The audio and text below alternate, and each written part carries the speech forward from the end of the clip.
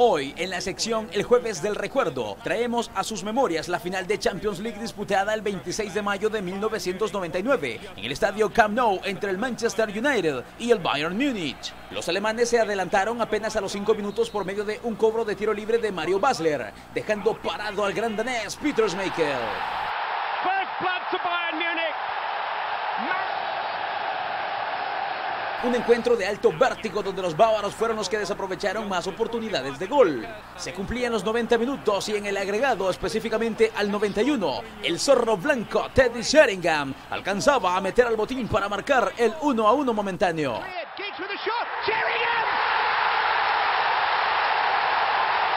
La cara de Lothar Matthäus reflejaba el desconsuelo luego de haberse marchado del juego al minuto 81 sintiéndose campeón. Y tan solo 2 minutos después, al 93, otro cobro de esquina de David Beckham. Sheringham la pivotea, pero Ole Gunnar Solskjaer la terminaba de hundir y hacer que la banca de los Red Devils junto a Sir Alex Ferguson explotaran de felicidad.